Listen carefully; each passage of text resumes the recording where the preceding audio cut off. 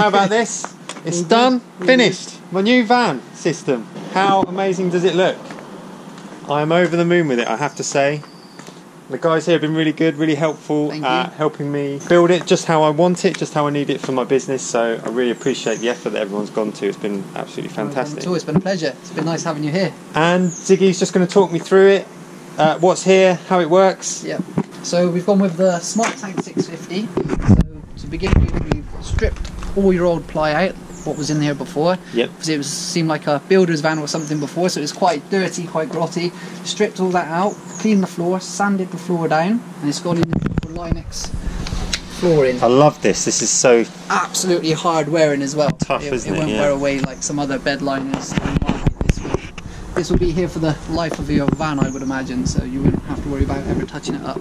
Fantastic. We've gone for Smart Tank 650 RODI, so it purifies the water on the vehicle.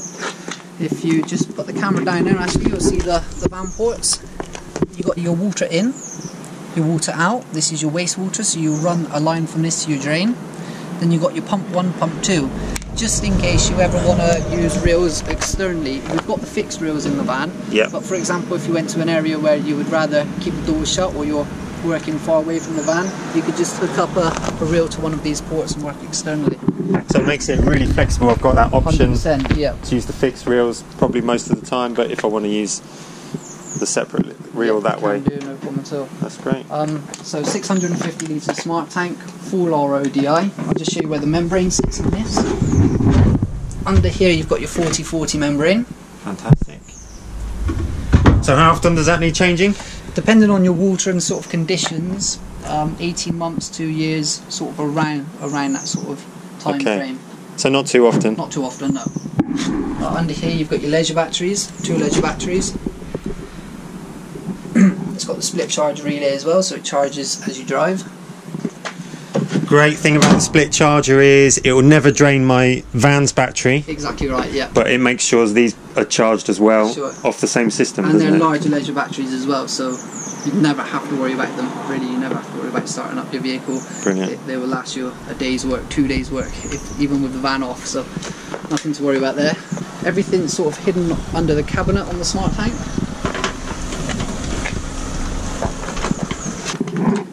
Wow. So you've got your pre-filters here. Yep. Sort of recommend changing these every 3 months, 12 weeks. And these are dead cheap, aren't they? Yeah, so you're looking £22, £23 for a set. Look after these, look after your membrane. Okay. Neglect these and neglect your membrane. So always sort of get yourself into a routine of changing those sort of 12 weeks. Both your pumps here, pump 1, pump 2. Fuses and everything is accessible. You've got your DI vessel here. Yeah. You've got your probes for the TDS meter. So it monitors the TDS before the resin? After the membrane, before the resin. After the resin. So if I just pull this back up, that will tell you what your TDS reading is going in to the DI vessel. That will tell you what your TDS reading is coming out the DI vessel. So as soon as that starts creeping up, you know you need to change the resin on here. And it's just loose resin? Yeah, exactly, yeah. So a nice simple change on that. And this little chrome fitting on here, what's that? That adjusts the membrane flow. So when you want to flush a membrane, recommend doing it every sort of fill really, or every couple of fills. Completely flush a membrane for 10 minutes. To flush a membrane, completely wind this out. Yeah. Put your garden hose in or your outdoor tap and let that flow 10-15 minutes. That's going to flush the membrane. How often should I do that? Try and do it every day if you can. Yep. Every couple of days is also fine. Then screw it. So it flushes through any impurities, doesn't it? Yeah. Screw that fully in, and then 1, 2, 2.5 turns. That should be the perfect ratio now for you to be getting your pure water and your wastewater. So you should be on about 30 to 70. So 70% waste, 30% pure. Yep. Hold the up and down arrow for 3 or 4 seconds. That sets it to fill. That lets the solenoid know that it's on fill mode. That will open up the flow on this port. You can fill away, then it will shut off automatically once the tank's full. Okay. And it's electronic shut off, not done by a ball valve. so much more reliable. So when the tank's full up, it'll automatically shut off? Automatically shut the water off, yeah. That's good to know. You need to make sure you So I can fill it overnight? Fill it overnight, yeah. Put the tap on there, go to bed and forget about it. In the morning it'll be done, ready to go. Yeah. Awesome. The reels? Yeah, we've gone for the fixed reels and the runners. These look really plush. I'm really impressed with these. Really look solid set of reels. Yeah, no, really nice reels. We've put the runners on here as well, just to stop the hose sliding on the doors or sort of on the pillars here. Brilliant, looks awesome. And I love the little locking mechanism as well. If you need it, you might not necessarily if needed, but locking mechanism. This isn't going to go backwards, obviously. It's not going to come out too far when you're driving. So I've got 2 sets of 100 metre high-vis 6 mil high-vis hose, yeah. 6 mil. We do 2 types of storage racking. We do the racking that goes across the roof, which is the IPR5. Okay. We do the racking that goes on the side, which is IPR4. After a discussion with you and sort of getting to know your needs, as much as I wanted to put the IPR5s in, we've opted for the IPR4s to accommodate the shelving at the back. It's just going to work better for you than what we established. Yeah, I mean that's the fantastic thing, that you're able to understand my needs and adjust the fit out according to that, right, yeah. which and that's why we like is the fantastic. customer here sometimes through the process, because as we're putting these systems together, the customer can make minor changes sort of as the build comes together, because it's not until sometimes halfway through you start getting ideas. Even if the customer can't be here on the premises, yep. I've been here and I've been a pest and I've been pestering you. Absolute pleasure. But the customers, sometimes you can send them photos as the fit out progresses. Definitely right. I have customers come down from further afield, or they might get the vehicle delivered to us, and what I'll offer to do is just through the build process, just take a picture, send it to them so they can see the progress of the build going on as it happens. Yeah.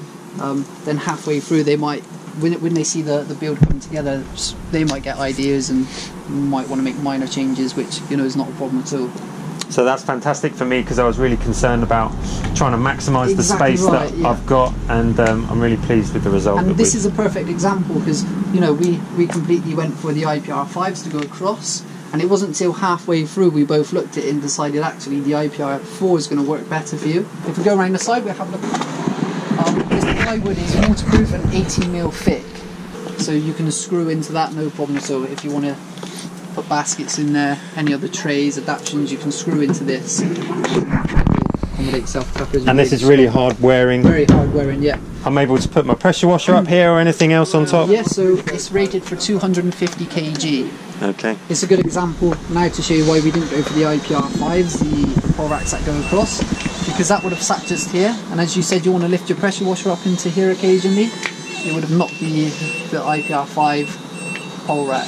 Where these racks are on the side, they're out the way, and it's given us space to put this Vanguard storage system in the back here. And as we saw in my old van, I've got lots of different bits and pieces I need to store. Carry a few bits and pieces. So I'll have to have a clear out. Yeah. But I've got somewhere to store bits and pieces as well. So and we've got a bit of space under here as well. Yeah, got stuff under there, no problem at all. And under here we've got access to the tank as well. Yeah, just lift this up. If you want to check your fuel level, you can just have a look in there. Very rare you ever need to do that unless you're filling it up from, for example, say you use the spotless water, so you would just undo that, put the spotless water straight into there. So that's fantastic. I can't wait to get it home, and I need to put it to work, don't I? Exactly right. Good stuff. So thanks for showing me around. No problem. Absolute pleasure. Been good having you here as well. Thanks for looking after me. Hopefully the van looks after you now. Yeah.